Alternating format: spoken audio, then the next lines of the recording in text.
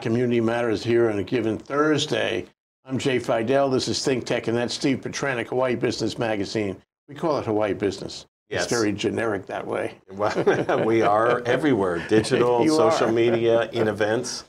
So. And Steve and I collaborate on a program called Morning Media Symposium with the emphasis on the word media. And we looked at the media as we used to do under the name, Newsmorphosis, you reminded me. Did two of those. And it's very important that we look at the media, because the media is under pressure these days. Yeah. And the media, it becomes more important. It seems to me the media protects the Constitution. And if we don't have the media healthy and vibrant and vital, yes, we're at greater risk for people who would like to undermine the Constitution. So that was a great program, Steve. Thank you. Thank you. It was a great program. I agree. And a lot of good voices in there, intelligent conversation. Yeah, the test is always whether you come up with stuff you never thought before. This is true. and we had a really wide range of people, and people in for-profit media, people on the outside. We had a lot of lawyers and asking First Amendment questions in the audience. We talked about whether you can, how to pay for news, because news fake news is real cheap. You and I can make up we could do lots and lots of fake news for nothing. Good news takes a lot of money, reporting, video, whatever you need to do. And so that was a huge consideration, because the money going into real news media is less and less nowadays. Yeah, we live in very hard times as far as the media is concerned. And it signifies that it's going to get harder. It'll be harder going forward. I think so. It's interesting. So I looked up some stats on, when you talk about digital native newsrooms, and I guess this is a digital native newsroom, because your platform is social media, is the web, that sort of thing. Civil Beat's another digital native newsroom. BuzzFeed, Vice, those are all digital native. They're really growing. From 2008 to today, they added 13,500 newsroom jobs in that segment of the media. So that's a great growth. However, the losses in newspaper newsrooms in the same period were about double that. We're more than double that. 33,000 jobs lost. I've seen that number. Yeah. So if you're talking about the total number of news jobs, it is declining, but it's growing in some areas and declining fast in others. Clearly, print media, print news room, breaking news, is declining.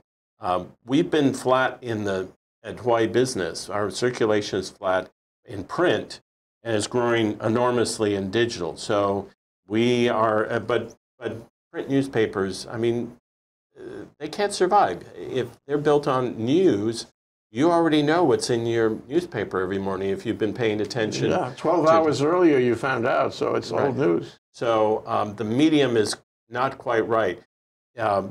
Print is better for the deeper stories, the ones that are more meaningful, and that when you have time to spend with print, then a magazine is a better format for it. There's a talk of, when you're on digital and you're reading digital news, you're leaning into it. It's really, short, and your time frame and your attention span is shorter. When you do spend time with print, you're sort of leaning back and giving it some time to think, and that's where we target that sort of audience with Hawaii Business Magazine. Let me make a guess and say that the people who read those long stories are a different crowd than the people who get off on the short stories. Right. And there are not as many people who read the long stories, because of the way we live, in our hyped up world, we want it fast. We want it now. We want as much of it as we can possibly get. The long stories, take too much time. So I think that probably there will always be some people who want to read long stories. Right. But it's right now, I think it's in a shrink mode. But let me add this, though. Sometimes you go on the web, like for the New York Times, Washington Post, and you have a headline that's very catchy. Right. You have a first few paragraphs, very catchy. You could treat that as a short story, but then you keep on reading. And then you keep on reading and reading and reading. You find out this is not a short story at all. This is a story that's going on for 10,000 words. Yeah. This is pretty good. And so you have a kind of choice with some of these newspapers that have gone online. Well, absolutely. And one of the principles of news writing was the inverted pyramid. So you know what a pyramid, of course, and inverted, that means that the most important stuff has to go at the top. So you're reading that long story. You've got to make sure that it's organized in a way so that if you're only going to read those 3 paragraphs, you get the essential points. Keep reading, you're still getting more and more. And then the least important stuff is towards the bottom. And if you give up before then, you know, you've missed something, but you haven't missed the essence of the story.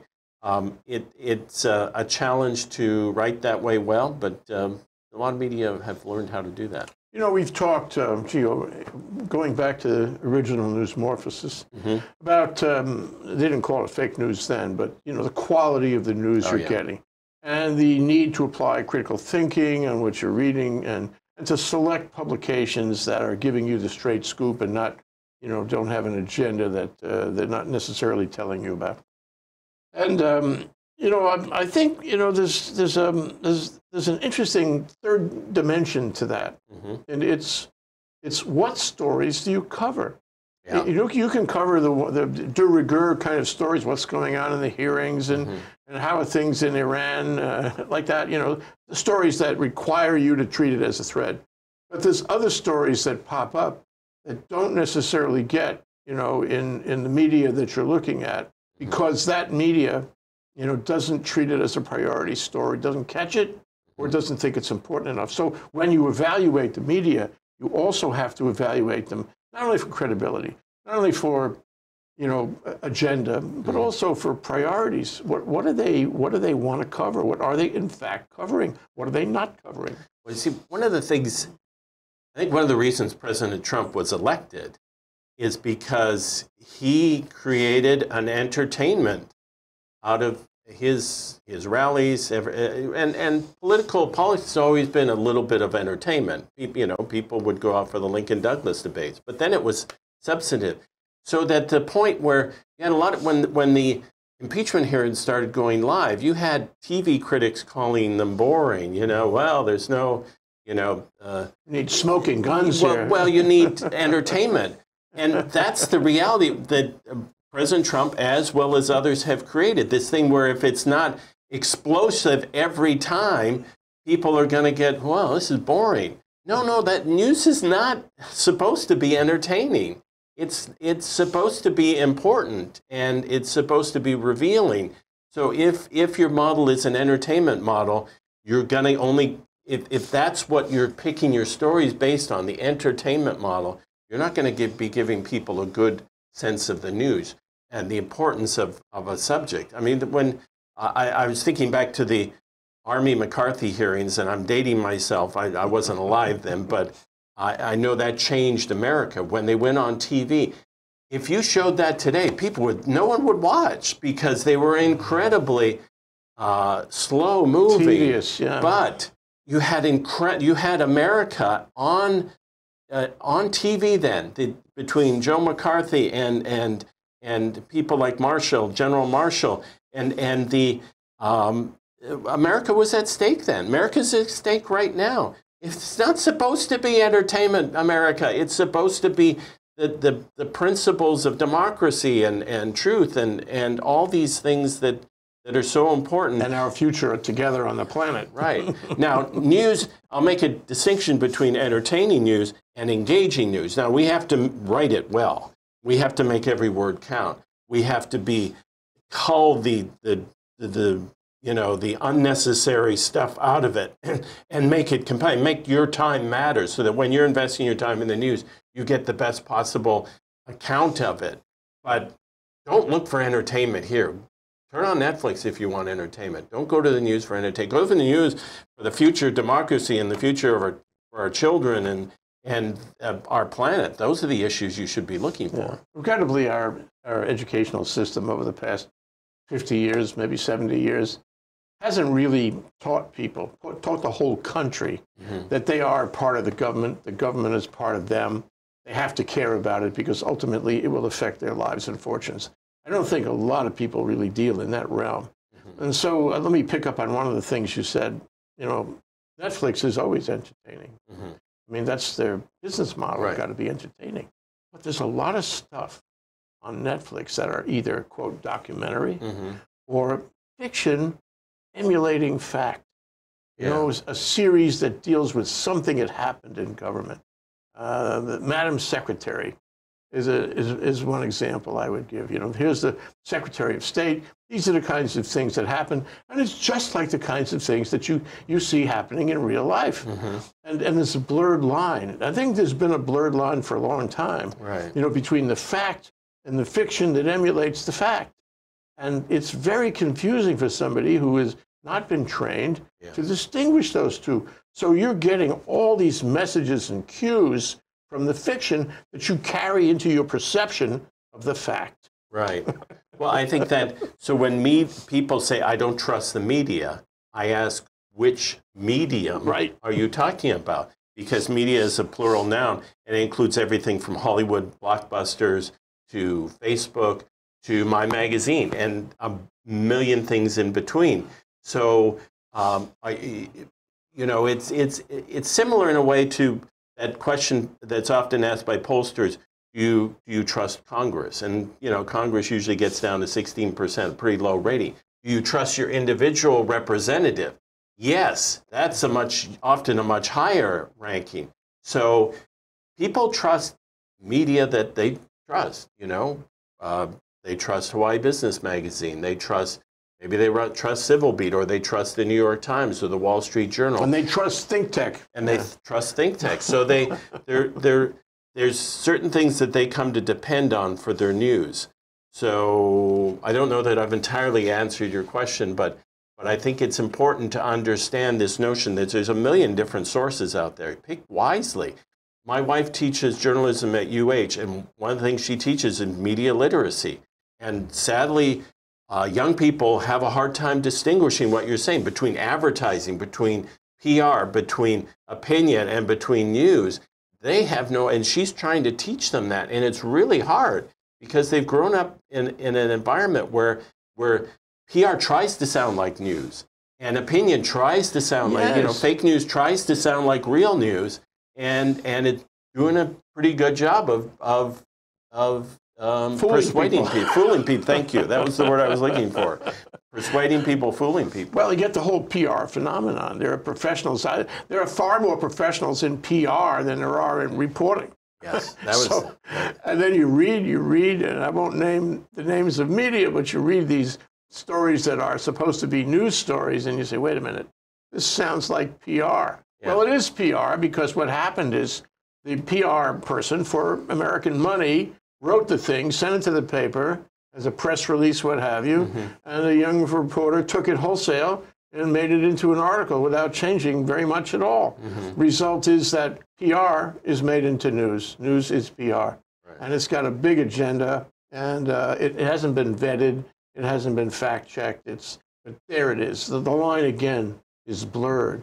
Yeah. It's very problematic, I think. Well, and I think it's lack of resources in those newsrooms. I mean, there's so many fewer people. We used to have 2 newspapers in town, in Honolulu, and they had much bigger newsrooms, both of them, than the current one we have, the Star Advertiser, which is a merger of the two papers. So it's a lack of resources. I don't want to be too self-righteous about it because you just don't have the manpower that you used to have. People need to understand they have to pay for news. Free news is often fake news or it's bad. You know, it's just not well done. In order for people to get good news, they have to understand they have to pay for it. And very few people are paying for news nowadays. Yeah, and the lesson, to go to the educational side of this, as you mentioned, the lesson is that you've got to train students coming up how important it is. The news is important for their democracy, the continuation of their quality of life, the improvement of their quality of life, the control of government, which gets uncontrolled sometimes. And you don't. That's not something you wake up in the middle of the night at the age of 40 and you realize. It's something you have to be taught, like your wife is teaching it. Right. But you know, when I was a kid, we actually in school in New York, we had a course in reading the newspaper. Oh yeah. And it wasn't just how to handle the double fold. You know, that was on the part subway. of it. Yeah. Okay. How do you read a newspaper on a subway? Right, where you fold it this way, that way. It was like how to pick the articles, right? You know, how to appreciate it, how to connect the dots, and a little of that training goes a long way. Unfortunately, like so many other things in schools these days, we have dropped that kind of thing off, like music, like art, like, you know, and so many other things. But I think we need that. In a democracy, we have to train those kids from a very early age, like with reading. Right. Reading news, they're both connected, and how to read a newspaper. And I guess the ultimate point, which I'm sure your wife teaches at the university, is that this is the key to our future. Everyone must get on board. You don't have to agree with it, but you have to know about it. Right. And we don't have that, and we had better get that. Well, you know, when I remember I'm the child of immigrants, and their English was not great, but my dad would read the paper every evening. I know my mother would often read it, and they would watch the TV news religiously every night. They felt that was their duty as a citizen. As a citizen. But well, to be honest, there were less things to do back then. You had the evening paper, and there were 3 channels on TV, and everyone put the news on at the same time. So nowadays, we know there's a million different ways at 6 o'clock in the night, there's a million different things to do. And possibly you could read the paper, you could read the news or watch it, but so many options. And here's another thing, you know, what we're also up against, and I think it's larger than a lot of people know, is you have something like Russia, which is a dictatorship, and you know, Putin and his oligarchs, they don't need to, what their goal is to show that democracy is as bad as what they've got. You know, so the people in Russia, stop complaining. You know, you want democracy? Look what democracy looks like in America or in Europe, in Britain. And that's their goal. Their goal isn't to necessary to get Trump in office, although maybe they've supported that. What they wanted to do was sort of destroy the democratic process, make it so much that people would say, I'm not going to vote. I mean, I can't choose, but everybody's a crook, everybody's lying, everything's broken down. Why should I vote? It's a waste of time. When that happens, the Russians win. The Chinese win. But we have a democracy, and it's better than those systems, but we have to make it work. It does take effort. That's why it's so nefarious to say the press is the enemy of the people. Yeah. It's like saying we're our own enemies. Let's divide up. I think another thing that sprung out of what you were talking about a minute ago, like your parents, it's a story that's worth looking at. Why did they feel it was their duty as a citizen? You know, the Immigration Service didn't tell them that, but they picked it up somewhere. They decided that it was their duty as a citizen was like pay back to the country, right, to be, you know, actively engaged in the community conversation. And you know, they picked it up. They realized that it helped them in the integration but it was also going to help them in their careers. And one other thing, and this is the critical thing, they could talk to people. They were educated enough so they could have a conversation about their views of things with anybody. And I think over time, you know, we've lost some of that. We were in a little silo, little social media silos. Right. We only talk to the telephone.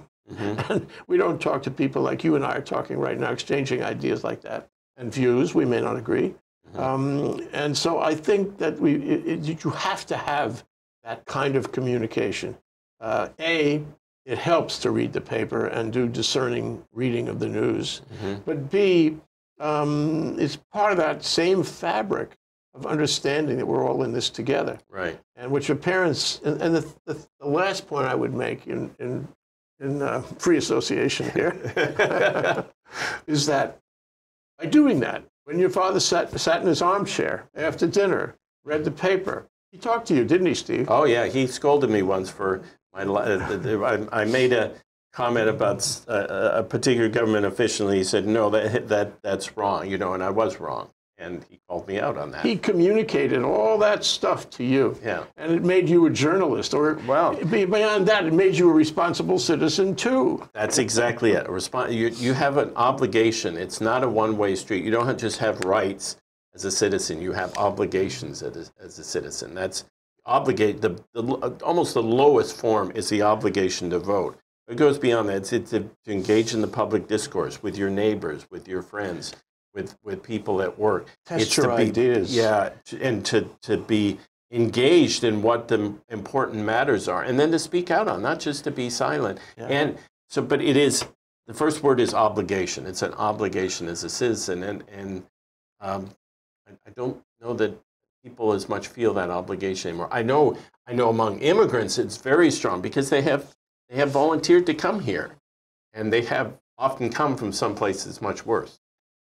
And they work hard to do the right thing. Right. That's why immigrants are so important to the country. I think so. They're some of our best citizens, many of our best citizens. Absolutely. So now we're at the point, we have a few minutes left here. Now we're at the point where we have to ask ourselves affirmatively what to do. What to do in the media, what to do in the public. Because I think this is, we have a divisive problem. Part of that is we're in silos and we don't want to sort of shake the tree with the guy who we know feels differently. We don't want to come to a consensus. We don't want to have a vote, really, and have that conversation. The country has, as a matter of culture, gone off the track this way. To get back won't be easy. The media definitely part of it. What do we do? What do we do as part of the media? What do we do as citizens? It's we talk a lot about news bubbles. When you're in your news bubble, you're only hearing what you want to hear or what you already know, and it's being reinforced. And other people are in there. The biggest problem is not the bubbles. That is a problem, but it's partisanship. It's an inability. You're a Republican, I'm a Democrat. We're never talking. And building those relationships and warm relationships, not yelling at each other relationships, that starts to break down the barriers. That more than getting out of your news bubble. Let me give you an example. We talk about Fox News or MSNBC being very partisan, and they are. But way more people watch the 6 o'clock evening national news still. And those shows aim to be centrist.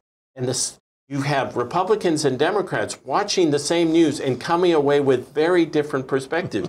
You've got Democrats seeing what's going on in Washington, they're saying that's an impeachable offense. And you have Republicans saying that's a nothing burger. So it's not the news bubble that's the worst problem. It is a problem, but the worst problem is partisanship and we not having relations anymore with people we disagree with. And we have to build those up. So I think it's very important to start talking to people who you disagree with and not yelling, listening, and talking. Maybe you're not going to change their mind or they yours, but you've built a relationship, and maybe it's a relationship of trust, and you can find common ground. Let me offer a thought on that. I mean, I've been trying to think this all through, and what I've come to, is I'm very patriotic. Mm-hmm. Now, although I went to law school, I understood about the branches of government before I went to law school. That was part of my pre-law school training, and I was sensitive to it then, and I'm even more sensitive to it now, about trying to keep the machine going properly, healthy, all that. And so last week, Colbert, one of my favorites, gets on with a couple of musicians, and they decide they're going to sing America the Beautiful. Ray Charles rendition, who made that song famous. And they sang it, and they sang with a jazz overlay, a very American rendition of America. Yes. And it touched me. And I realized something. It really touched me. Mm-hmm. In fact, every time I hear that song, let's not sing it now, Steve, but every time I hear that song, I am touched. I mean, really emotionally touched. Yeah. And here's the point that comes out of it. Is that aside from the silo and aside from the, divisiveness and unwilling to have a conversation and rejecting the other side ad hoc, out of hand, there's something else too. You have to believe in the country. You have to believe in the social fabric that overarches any particular political position you want to take. And so when you start out with the notion that this is, my mother would say, this is the greatest country in the world. Be thankful to God every day that you live here, you were born here. You know, we have to all see that as the fundamental point. You never even get to these questions of the media and the silo and the divisiveness. First, you have to understand and agree that patriotism overall. Right. Of a country that is from sea to sea, not this area, not what some people call the real America. The real America is everything. The real America is everything from Brooklyn to San Francisco to Iowa to North Dakota. It's all America. And that's always been that way. We have always been a country of many different types of people, many different types of places.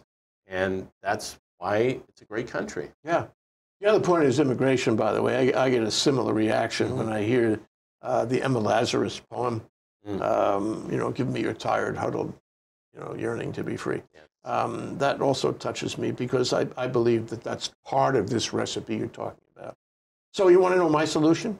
Yes, See how you think about it. Okay. One of the biggest mistakes the country ever made, and it was in reaction to Vietnam, was terminating the draft. Because in the military, you get to rub shoulders with everyone. You get to understand them. You get to like them. You get to feel there's a common bond. And that carried through a number of generations. The greatest generation after the war. The greatest generation was polyglot. Yes. It wasn't just a bunch of old howdy guys. It was polyglot. And so that's we need to do that. And how do you do that? You need national service of some kind. That is an interesting idea. We did lose a lot when we lost the draft. And it would be nice if we brought it back to include women in it. So that Touche. I mean, there is a, because that's one of the divides we have in our country between the way men think and the way women, the reality women are living in. So, interesting solution. Can you bring it back, the draft?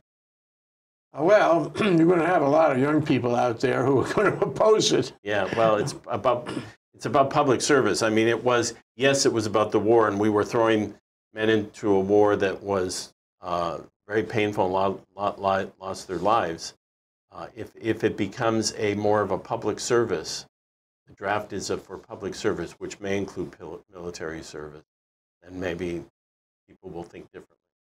All things considered, the program, Morning Media Symposium, the news that you read and write about every day, you live more than really anybody I know. You live in a world of news. You are sensitive to everything that's happening to you. Thank you. And then, of course, all the, you know, the concerns, optimism, pessimism about where this country is going. Wrap it all together. Let me ask you, how do you feel about the future? Are we going to be okay? Well, people often draw a comparison between this time and the pre-Civil War and then a Civil War itself. And that is, I think, a valid concern. We have people who can't talk to each other because their understanding of the world we live in is so very different. We got through the Civil War. What we also face, and this I think terrifies me even more, is climate change and the wrenching choices that we'll have to make that climate change will force upon us, including literally hundreds of million, if not billions of a billion climate refugees from places all over the world which no longer be habitable. And those people will come knocking at our door, and how we deal with that. So I am an optimist by nature. I think we will get through it because I've no history, and we have gotten through things that have been this worse, this bad before. But I see so many huge challenges. And I hope that as a member of the news media, I hope to help break down those barriers that allow America to be one country again, and to be one country united and moving forward. Because we have done that before. Even in spite of partisan differences, we have had shared agendas that allowed us to move forward and become great. Maybe even one world together. You know. Let's fix this one first, and then see how we go after that. Thank you, Steve. Steve Thanks, Petranik, Jay. Hawaii Business Magazine. Thank you so much. Enjoyed it so much. Next time soon. Okay.